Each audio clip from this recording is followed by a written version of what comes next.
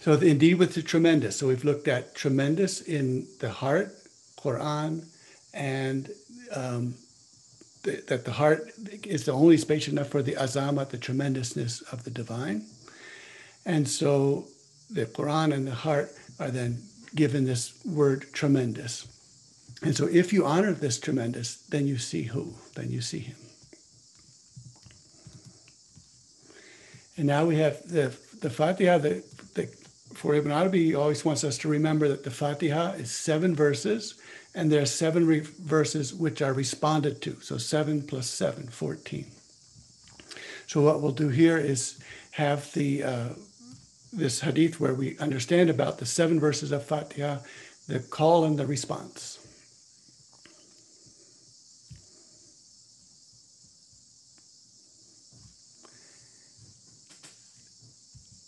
And I'm not sure if we had, Aisha, were you going to do this, or Salah, or Omar?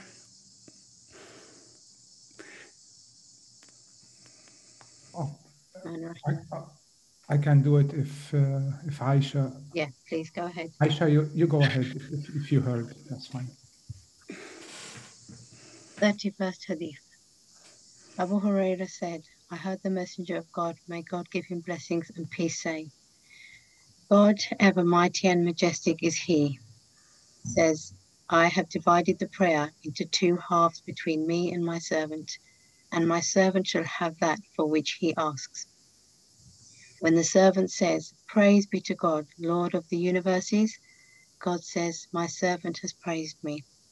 When he says, the all-compassionate, the most merciful, God says, my servant has repeated my praises. When he says, sovereign king of the day of judgment, God says, my servant has glorified me. And once the prophet said, my servant has given himself over to me. When he says, it is you whom we adore and you whom we ask for help, God says, this is between me and my servant shall have that for which he asks. When he says, guide us along the straight path, the path of those to whom you have bestowed your favor, not of those who have incurred wrath, nor of those who go astray, God says, this belongs to my servant, and my servant shall have that for which he asks. Okay, thank you, Aisha. Yeah. So this will be, it's interesting that we didn't have the recording, but we'll just see what happens. It's going to be an unusual day today, I think, inshallah. So this alighting place has 14 properties. So the 7, which is the call of the slave of creation, and the 7, which are the response of the haqq, of the true. And so of the 7, the 1 is singled out for the master of the time period. The 2 and the 3, so these are 2, are the amamain, the 2 imams. The 4, 5, 6, and 7 are the cardinal directions. And the 8, 9, 10, 11, 12, 13, 14 are singled out for the alternates. So these are the special beings, the special people and beings who are in the cosmos, the 1 and 2, and then the 4, and then the 7. So that's how these 14 come together. And this alighting place is the one that is preserved flush against the realm of this world. So it's for healing. So Ibn Arabi is just moving very quickly here, but it's a healing alighting place, and it gives you soundness. So sihat, validity. So invalid, validity, sihat. It is just as the 7 climates are preserved by the 7 alternates, and the 4 directions are preserved by the cardinal pegs. Then by the 2 imams, the realm of the unseen, which is both the realm of this world and the realm of the seen, those 2 are preserved.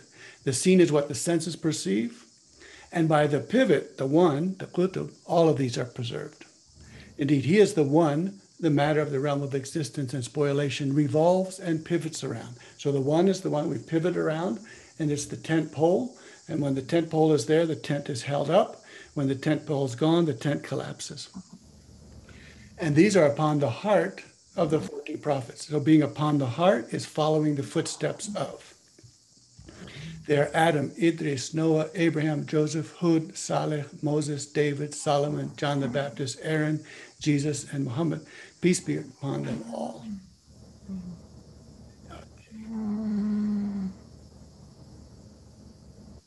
And then each one of these I have cited has a path appropriated and solely that person's path.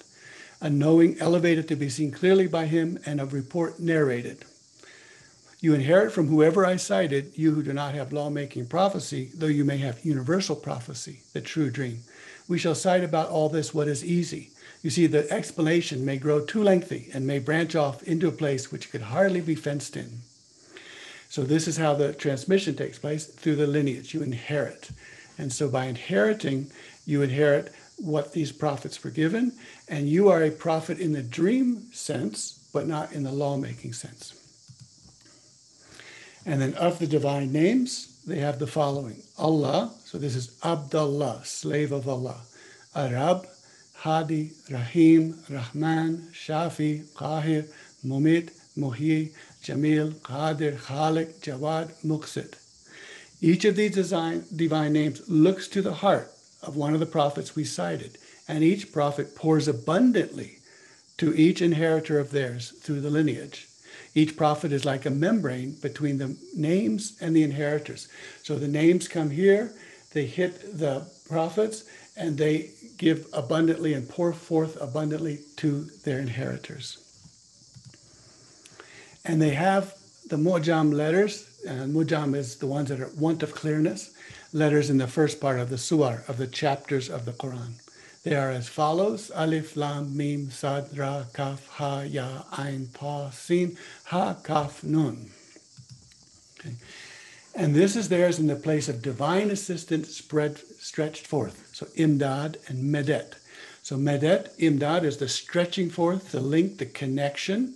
And so we get divine assistance through the divine names come to the membrane in which are the prophets who pour forth abundantly to their inheritors, which is the lineage. And this is where we get Medet, the help from. These letters are from the world of the divine breaths. What is composed of letters from these letters specifically is part of what linguistic convention imposes in each and every language, by means of which the benefit comes about in that language. In fact, the words have, according to what was told to me, special elites in the world which do not belong to the rest of the world, words. And so what this in every language means is that we know that there are 124,000 prophets, and we know that there are friends, inheritors of these prophets. And Ibn Arabi tells us that there are friends of these prophets in every generation. So right now, there are friends of these prophets right now. And because they are given to the entire world, they are universal, there will be in each and every language. So each and every language will have their prophet and the prophet's inheritor. And so we have access to these prophetic inheritors in every language of the world. So this inheritor is then the central grace that comes from the divine, in that we can inherit what was given to those who have passed on.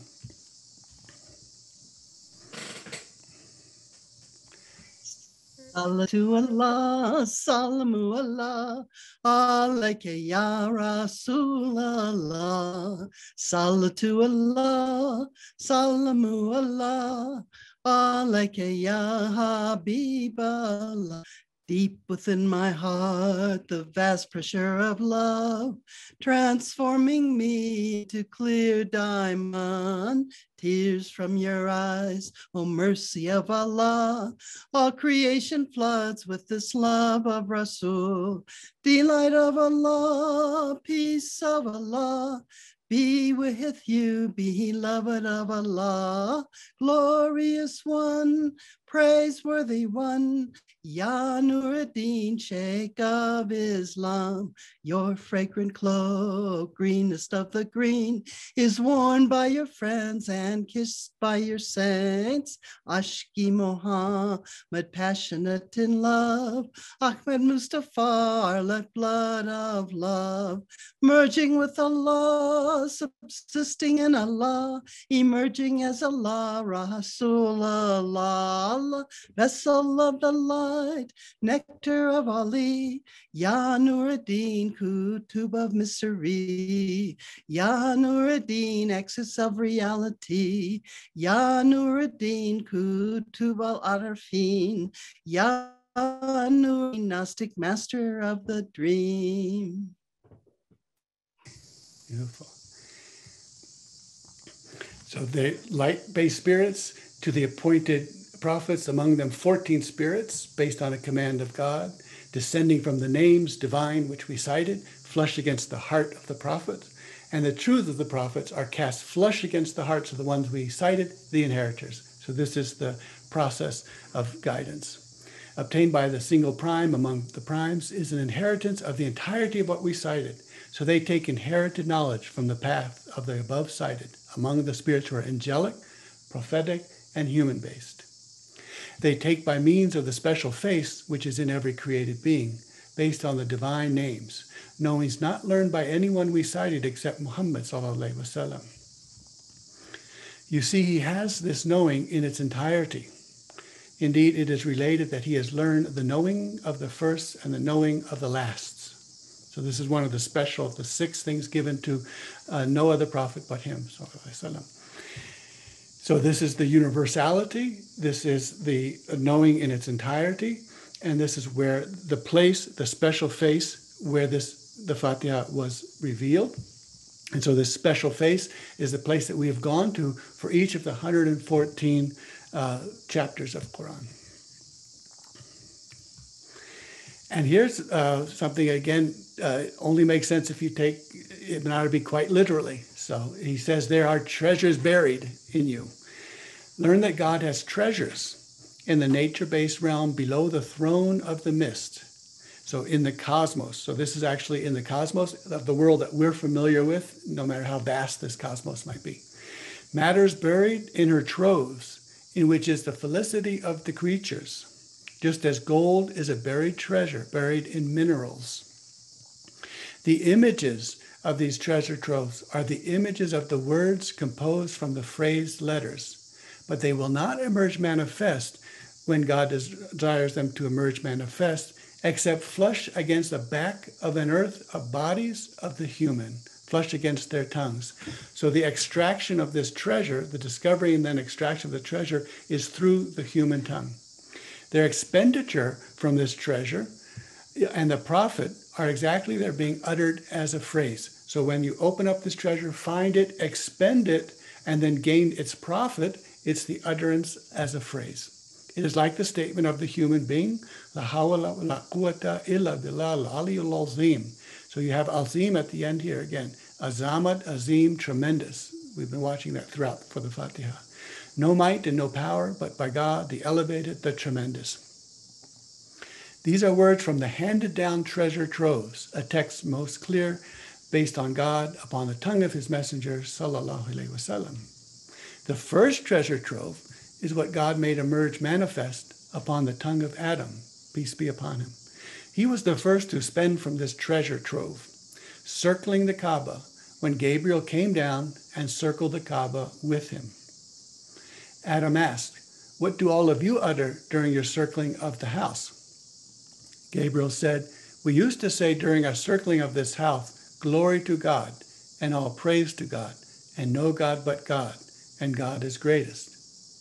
Now, God bestowed on Adam, from a place which the angels did not know, the phrase, no might and no power but by God, the elevated, the tremendous.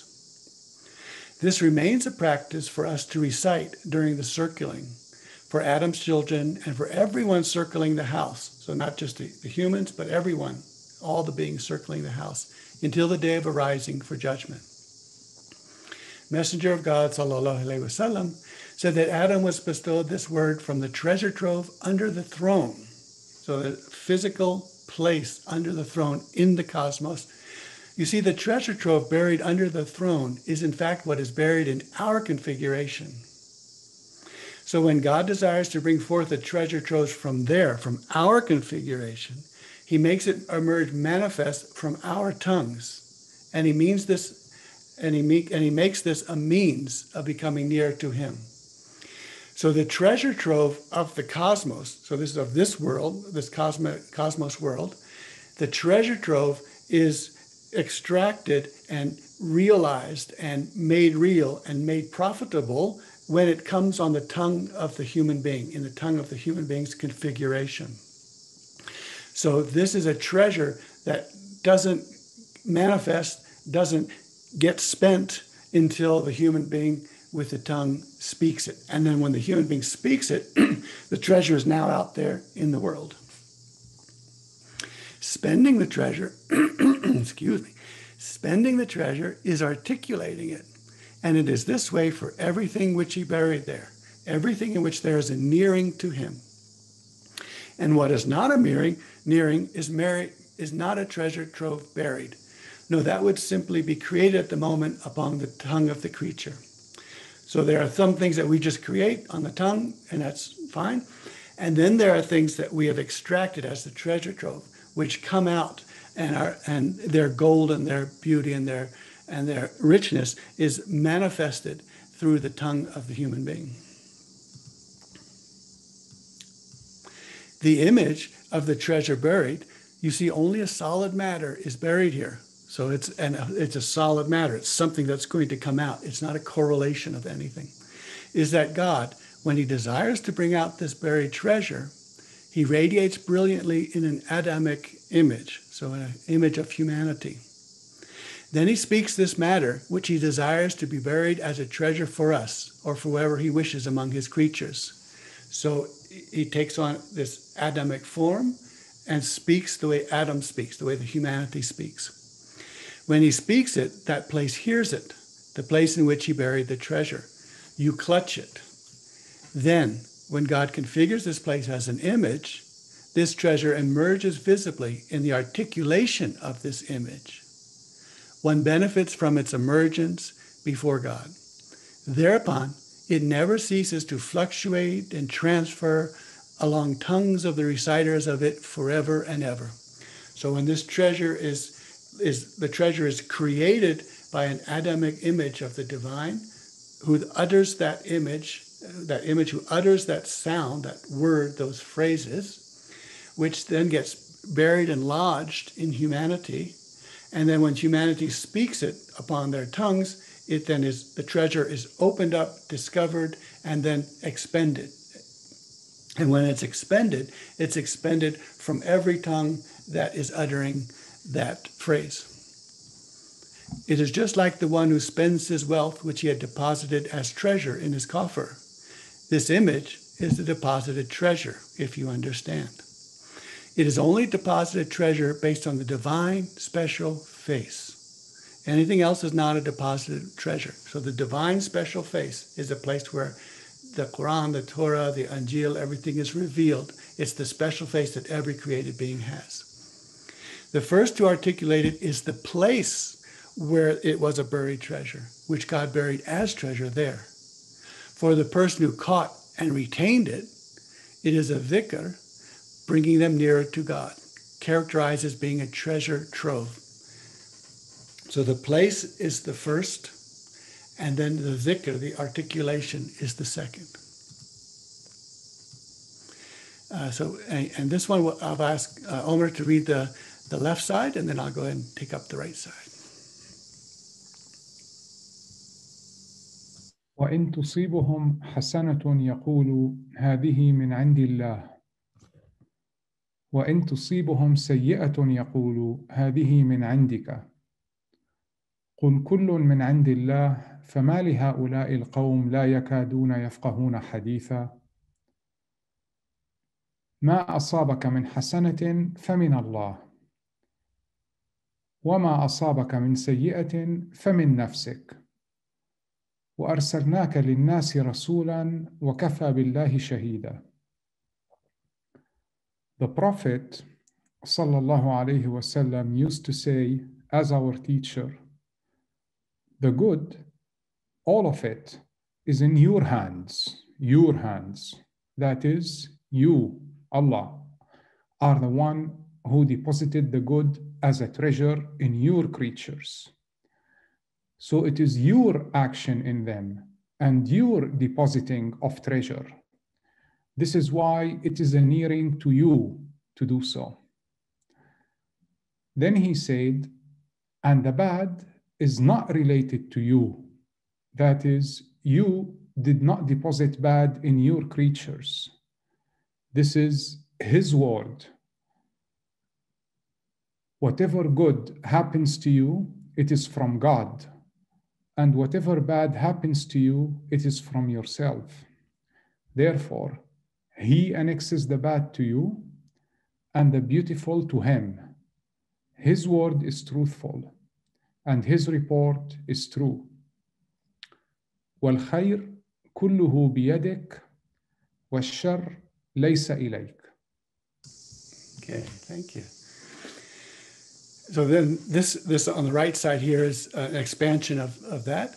As for His word, say everything is from God's side. That is the definition, making known what is good or bad is from God's side, as is the determination that this is from God, and this is from yourself, and this is good, and this is bad. This is the meaning of everything is from God's side. And this is why He said with regard to the one who is ignorant among the ones we cited, but what has come to these people that they fail to understand a single fact? That is, what is with them, that they do not understand what you are saying to them, when indeed I said, whatever good happens to you, it is from God, but whatever happens to you, it is from yourself. So I, God speaking, have removed the ambiguity, or I have shown clearly how the matter is based on me as it truly is. So when I say everything is from God's side, the one who knows God will learn that I indeed mean the determination and the notification about it, that is from God's side, not the badness itself. When Messenger of God sallallahu alaihi wasallam learned this, he said, the good, all of it, is in your hands, and the bad is not related to you. And in this way, there is His word and the soul and what balances her. He inspires her to her wronging by teaching her that it is a wronging, and her righting that it is a righting. This to make a division between the wronging and the righting. You see, she is a place for the visible emergence of two matters in her. But the matter may become confused in her, and she imagine that all of it is a righting. So God teaches her in what He inspires to her something that may be used as a criterion to separate for her the wronging from the righting. This is why He comes with inspiration, and He does not bring the imperative, that is, do not do what wrongs you. You see, indeed, God does not command with the imperative the unmentionable. And the wronging is an unmentionable, a shameful or unheard of abomination. And so the command is always for the good. And then what we speak as a treasure trove is the divine treasure trove. What we speak on our own is on our own. And the determination will be whether this is good or bad, will be all is from God's side to tell us which is good, which is bad, what is a righting, what is a wronging. So back to the 14, the dhikr belongs to the root, and he is the pivot. The two praises, alhamdulillah, the two praises, meaning the ample from straightness and the harmful, those are the two. All praise belongs to God, the giver, the generous, and a statement about the harmful. All praise to God in every state. So whether something is good or bad, alhamdulillah is the appropriate response. And as for the four directions from which Satan comes to the human being, it is his word, I will come at them from before them and behind them, from their right and from their left. So each of these directions needs to have one of those 4 cardinal pegs to protect our faith from that avenue, from that direction. As for the 7 alternates,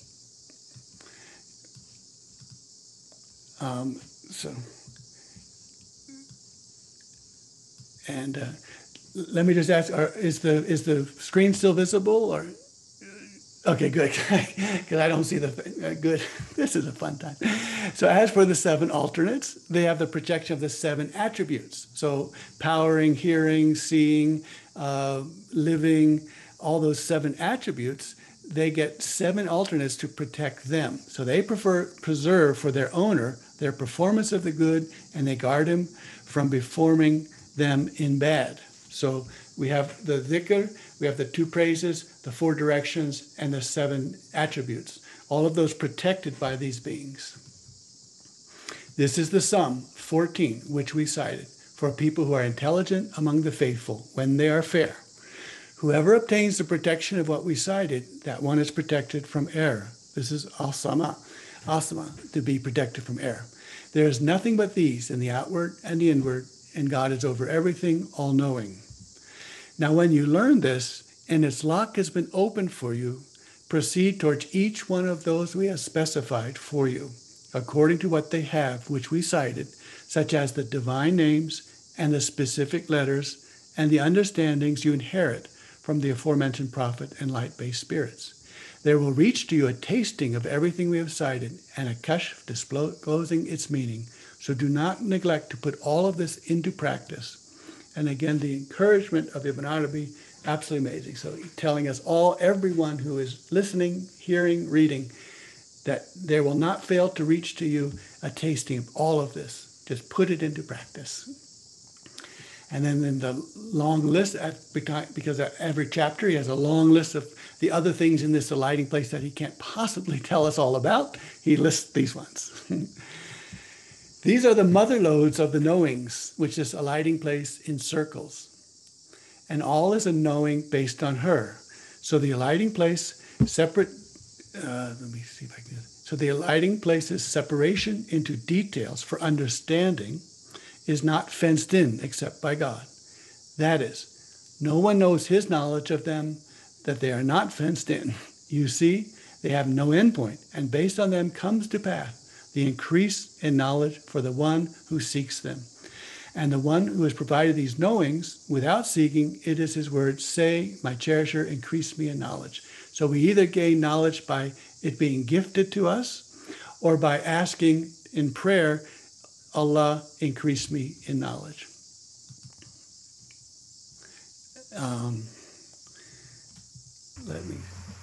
Okay.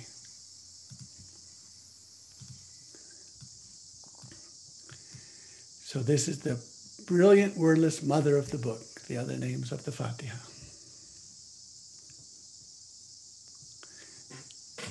And we have, and Baki, I think you're on.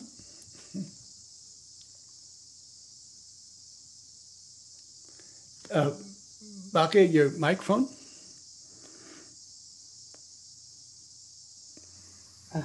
Astaghfirullah. Ya Rasul salam laka, Ya Habib salam alaka, Ya Nabi salam alaka, salawatullah alaka, Ya Rasul, you are the light of harmony. Ya Habib, you are the light of ecstasy. Muhammad, you are the true lover, and you are the beloved of Allah. Ya Rasul, you are the light of clarity. Ya Habib, you are the night of majesty. Muhammad, you're sweet, full footsteps will give your perfume, subtly pervade the universe. Ya Rasul, you are the rain of mercy. Ya Habib, you are eternal mystery. Muhammad, we are in paradise. Medina is manifest as on earth. Ya Rasul, you are the Nur al-Nur. Ya Habib, you are the Nur al-Anwar. Muhammad, you free eternal light and lightens all the creations of Allah. 23 years for the fountain of Quran. Jabanur to Jabar Mahuna Rafat, brilliant wordless mouth. There was a book streaming through the diamond heart of Rasul. Ya Rasul, Salam Alayka. Ya Habib, Salam Alayka. Ya Nabi, Salam Alayka.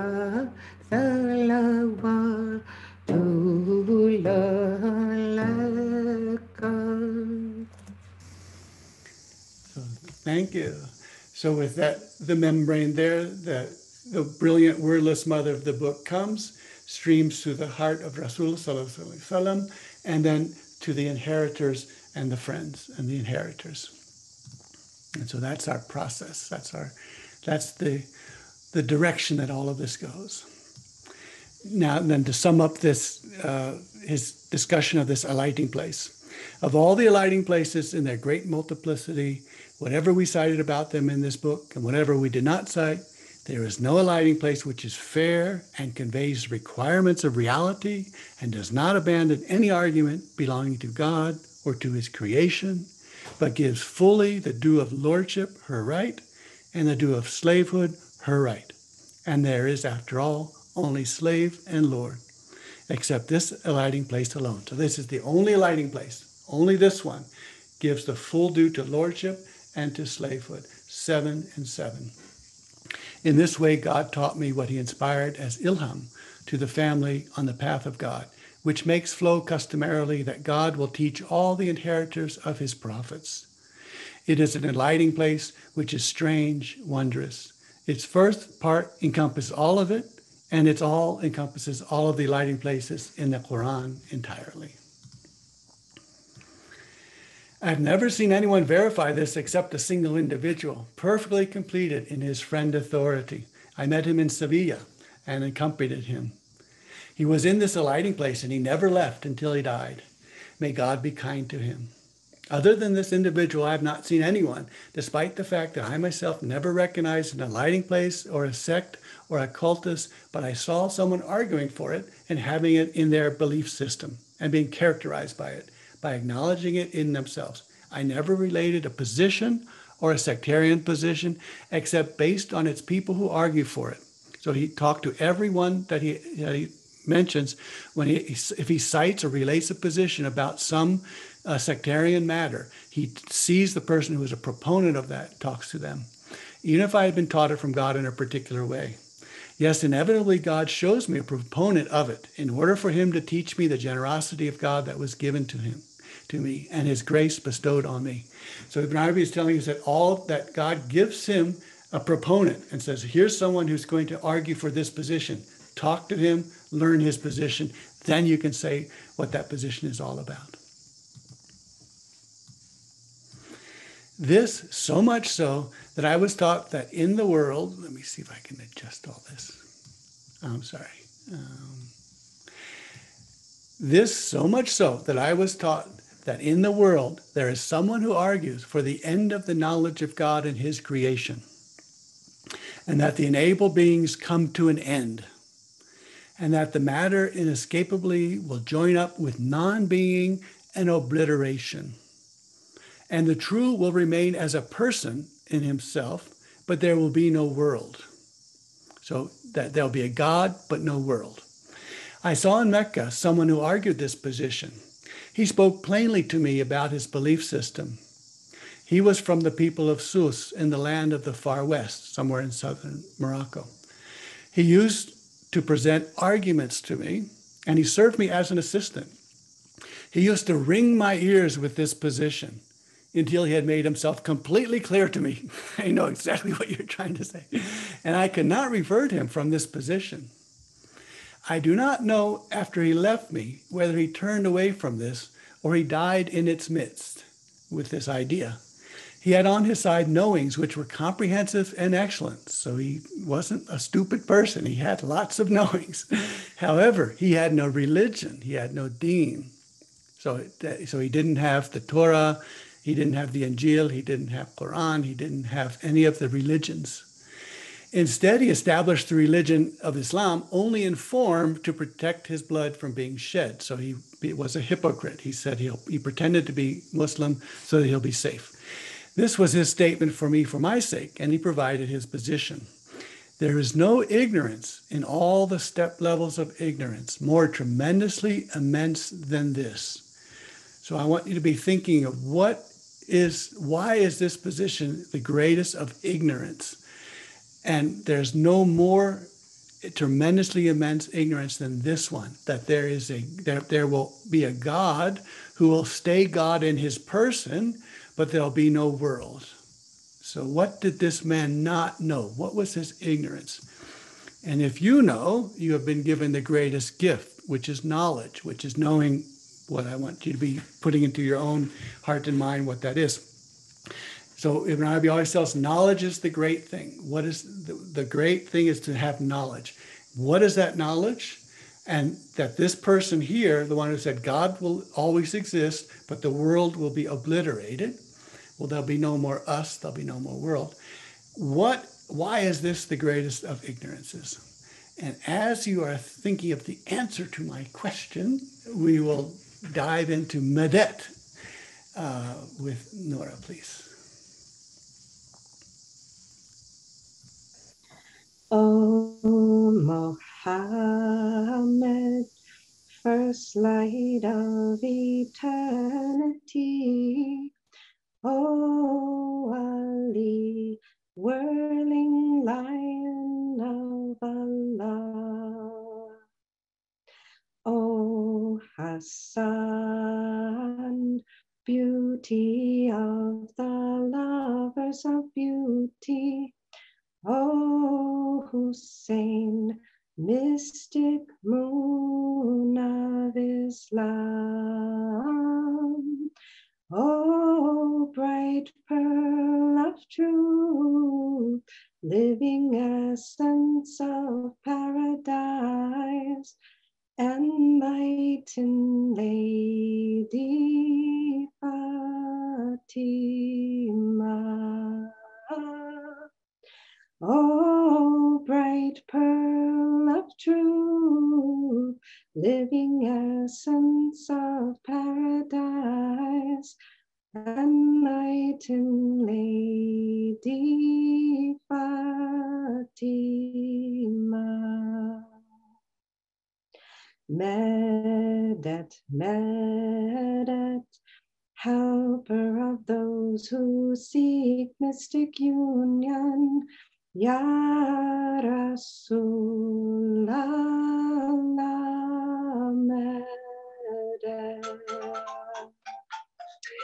Medet, Medet, help you who unveil the unity of being, Ya Habiballah,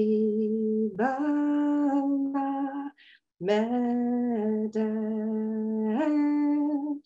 The secret of the path is yours, the way to blessed extinction, the truth of pristine consciousness. The secret of the path is yours, the way to blessed extinction, the truth of pristine consciousness. Medet, medet, medet, medet, medet, medet, medet, medet, medet, ya Rasulallah.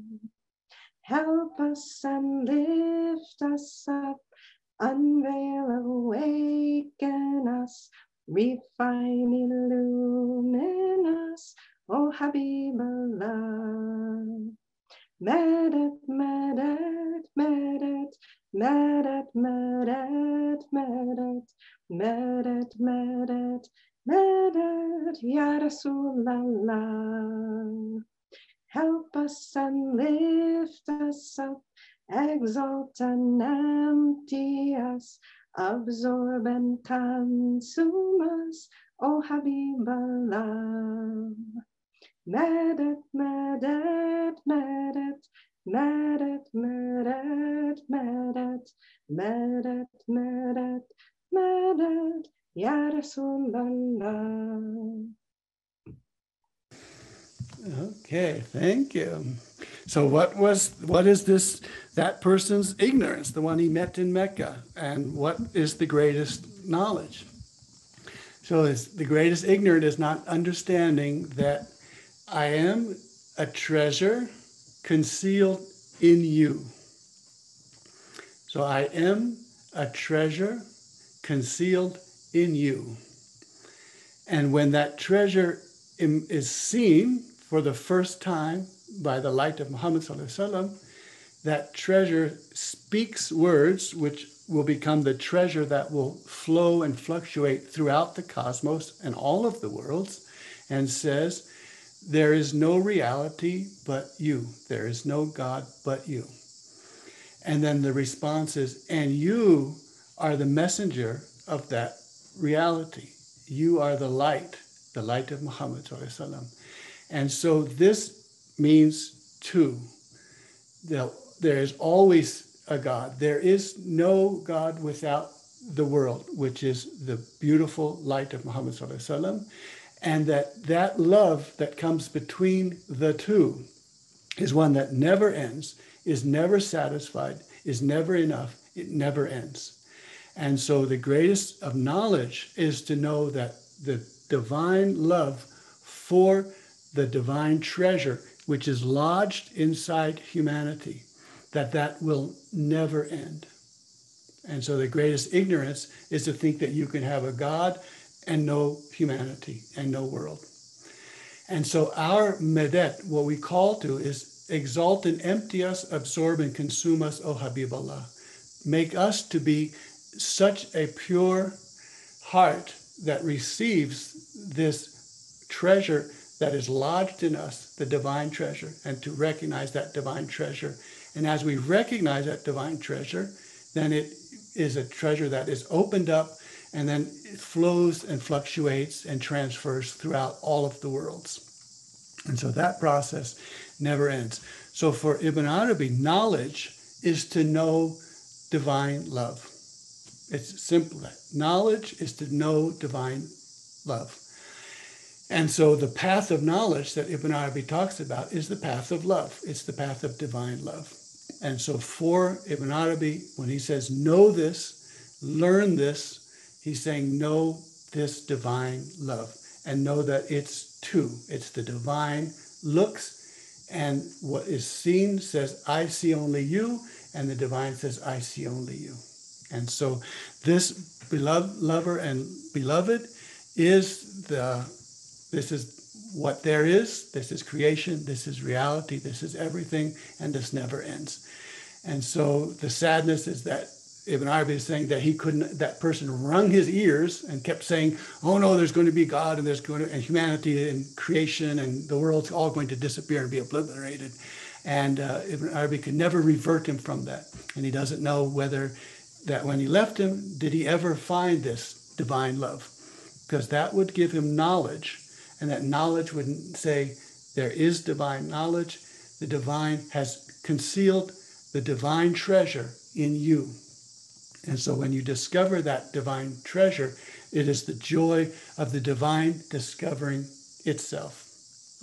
And so that lover and beloved is what it's all about. And so it would then be appropriate for us to end with this song from Farida. And so everyone give me a thumbs up to make sure we're hearing okay. Okay.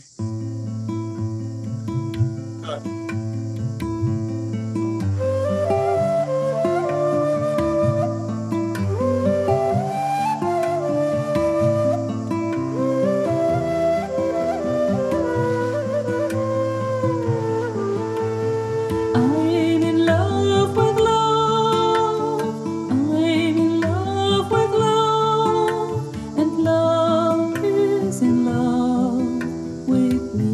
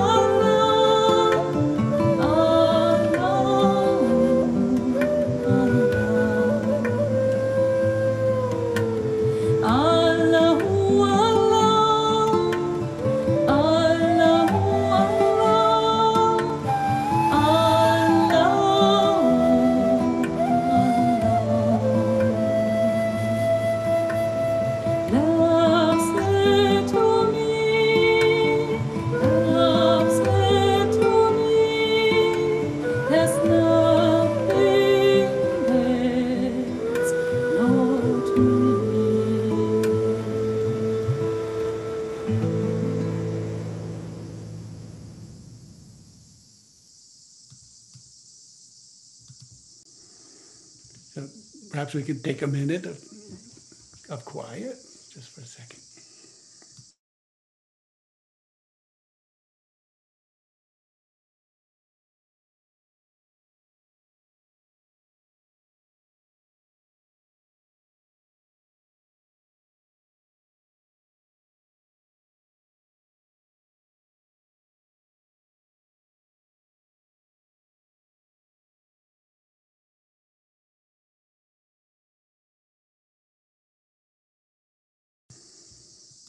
Okay. Alhamdulillah. Thank you, everyone. Wonderful. Thank you, Shuaib. Assalamu alaikum, and everyone. Please kindly repeat the paragraph that the only way to bring out the treasure from the treasure trough is through the tongue of prophet or aliyah. So so Allah takes on an Adamic or a human image and speaks the words with the way the human beings speak. And then that is a physical entity which is lodged into the configuration of humanity. So it's lodged into each of our configuration. And then the way that the treasure is accessed, is discovered, is by the guidance of the prophets and the messengers, who then receive the divine names, to receive the divine treasure, and then transmit that through the inheritors, the friends. And so that's the importance of lineage. And this is why Ibn Arabi is in all of the tariqats, he's in all of the paths, as a transmitter of this divine treasure. And then when you enter into that path, then you receive from those who've received, you receive from the inheritors this treasure.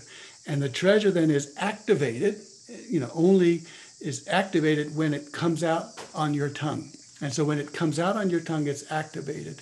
And then everyone who takes that and activates it also within themselves and speaks those same words, that person is then spreading and diffusing this beautiful treasure throughout the cosmos and all of the worlds.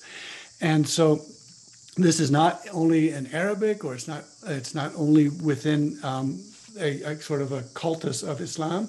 It's universal. It's universal language, universal humanity.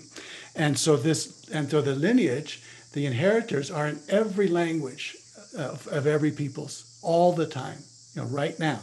So right now you can use a few formulas to find out how many friends there are right now in the earth and the globe right now.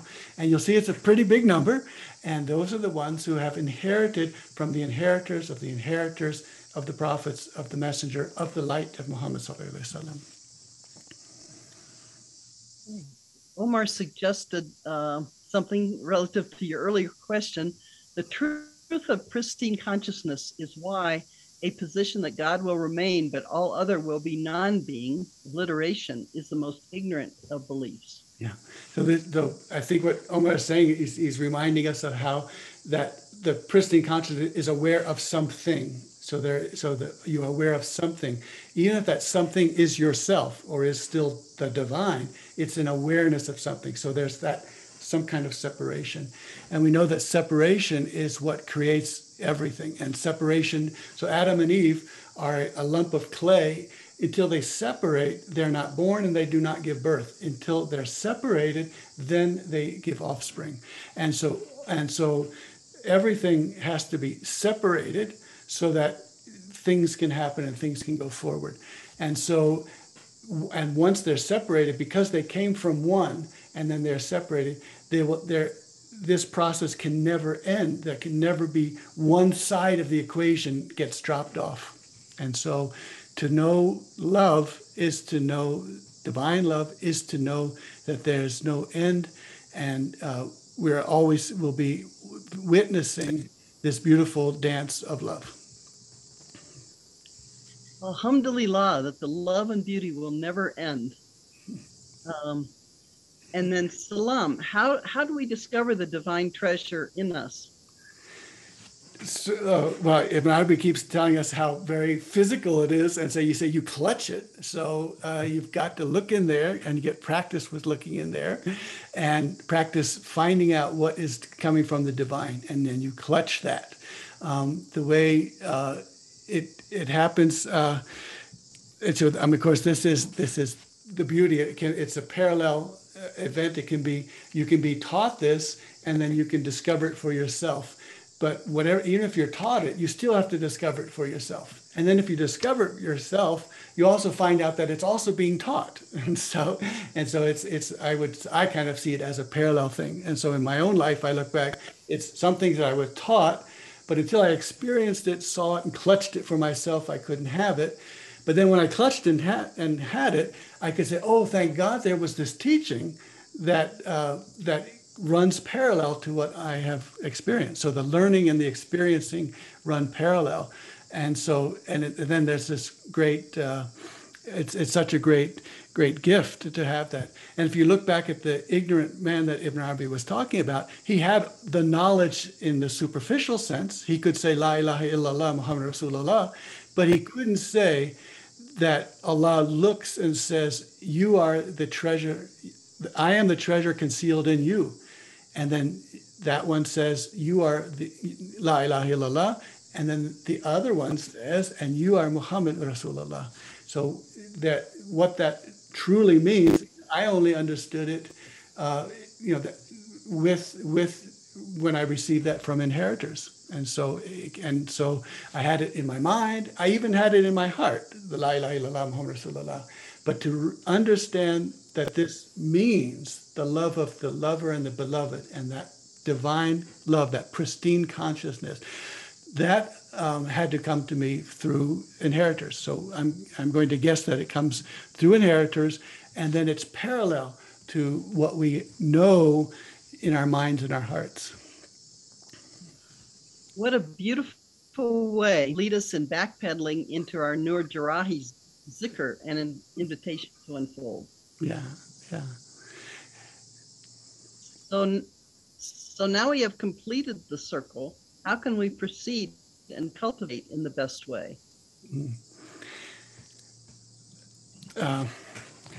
Well, I think I'm really coming towards more and more, and no one who knows me will think, oh boy, that guy is such an intellectual. That's been a long time since anyone said I've been intellectual. Still, I do feel that I've gone even farther and farther and farther away from that. And it's in my own life, then it's been the difference between, because when you have a really sharp, brilliant brain, you can contain so much knowledge, and yet it hasn't really done anything. It's like the water that gets dumped onto a seed and the seed gets washed away. What's the use of that? The water's got to be gentle on the seed. And the seed is the khatam, the seal of the prophets. The seal means that it's a seed which is gently covered with soil and then gently watered so that it can grow. And sometimes people like me with big brains, we just sort of like flush everything away with so much water. So I think the way to proceed is if you have all of this knowledge there, if you're like me, someone who has big brain, lots of knowledge here, you're watching very slowly for how the gentle water nourishes what needs to be nourished inside. And if you don't have that big brain, you're lucky, because you're even closer to finding out what needs to be nourished.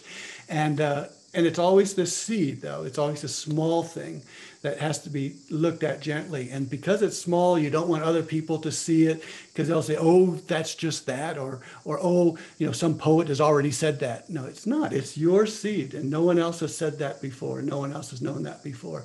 So you protect that, and then you share that with the people who are also protecting their seeds, and then they support you and they give you this love, and then it all works out.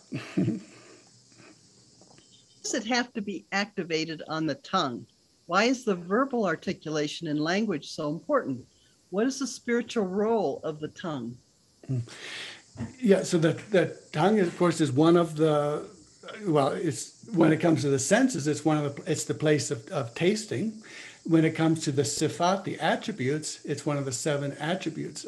It's the first thing that the first thing that happens to us is we are alive, we become alive. But very soon after that, we hear the spoken word be, and we are. And so, and as we say that this is not simply from the senses, it's also the heart. So the heart speaks, the heart hears. But we talk about it as the tongue. So, and everybody has heard, am I not your cherisher? And whether their ears work or they don't work, they've heard that. And then everyone speaks articulately, whether you hear it or whether one doesn't, because all of creation is speaking articulate, whether they have a physical tongue or they don't. And so the Adamic image, or the image of humanity, is that there's a line between the tongue and the heart. And so being integrated is when there's a straight line between the heart and the tongue. And then we also know that all speech that we produce as humans comes from the innermost part, our chest, and it's an ah and a ha sound. And then it comes all the way through to the lips. And at the end of the lips, you have M and W. And you have W. So we say in the Sufi tradition, the H from the center of the chest to the W, the U, makes the hu. And so if this is a long connected line, hu, then every place that modulates and makes letters has been touched and has been gone through until it exits. And so Muhammad Sallallahu Alaihi Wasallam is connected to the wav, the same WU, because he has gone through all of the prophets that have been sent as his delegates. He goes through them all and then culminates and takes and encompasses all of them with this U, this W. And so that's why it's his special number 6 and his special letter Wav. And then the Hu is the activation of that seal of the light of Muhammad Sallallahu Alaihi Wasallam. So the question was raised, what about separation by death? And one comment on that is that death is a transition or progression. Yeah, we came across that, was it last week or we came across that once. The Ibn Arabi talks about that death is an extraction. So he goes to the Quranic verses, and the imagery of the Quranic verses is that you are extracted. And so to be extracted from one mode of existence to another mode of existence, from a life of this world to an eternal life. And that death is the extraction point, or is the place where this extraction takes. So you are the same from the beginning to no end. You are the same. You are in a mode called this world when we call ourselves alive, and then death extracts you into another mode called eternal life.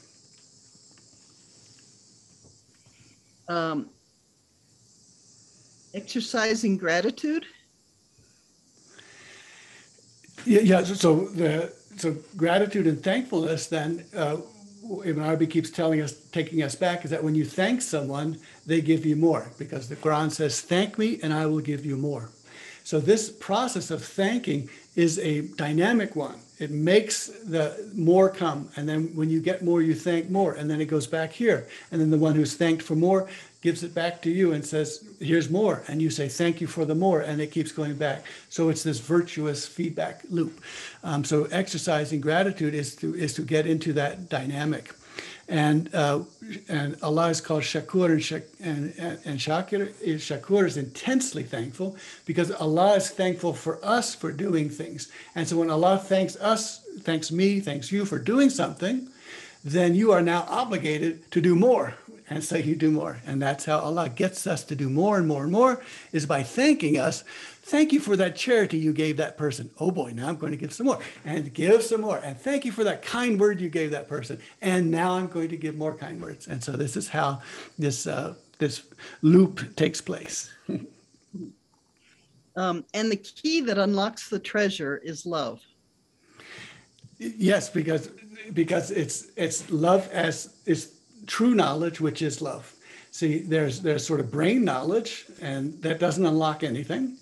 But then there is the true knowledge, when you know. And when you know, it's because you know that love is what there is. It's where things come from. It's where things go. It's what is. And so when you know that, you've experienced that love, then all of this becomes clear and beautiful and encouraging and takes you on your journey. I was asking about the principle of separation, Adam, Eve, creation, occurrence in the case of death. So the separation that what Ibn Arabi talks about in the vast earth, chapter 355, is that the body and has its articulate soul. And so the ruh, or the articulate soul, the breath of the divine, of the Rahman. And so as long as, so when we are in earth, and so when we are buried in earth, that being buried in earth means that we are automatically, essentially, completely worshiping. So earth worships automatically. But the articulate soul, this ruh, is the one that has to be told, do this and don't do that. And so the Sharia, the law, and the tasking all comes because we have an earth body and a ruh, or an articulate soul, with us. So when death separates the two, who I am stays in the earth, buried in the earth. And so who I am is always worshiping Allah.